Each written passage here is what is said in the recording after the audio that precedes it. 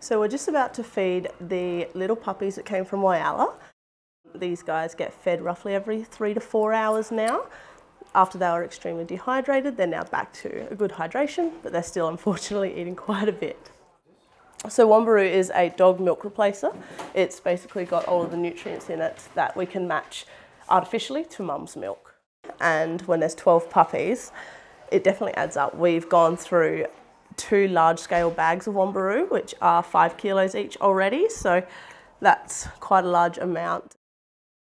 We turn them on their side, and they will usually find a teat quite quickly. So once you start feeding, it's a slight angle. So this little one has crashed on us a couple of times, if not a few actually, at night. So what we do there is just constant monitoring. So he's on a heat pad, he gets some subcut injections, which is some fluid straight under the skin, and also some glucose to just perk up his sugar levels.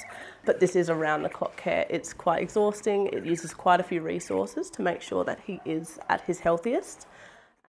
Well, the work of a mother is never done. So this little guy has had his feed, but it's time for the next one.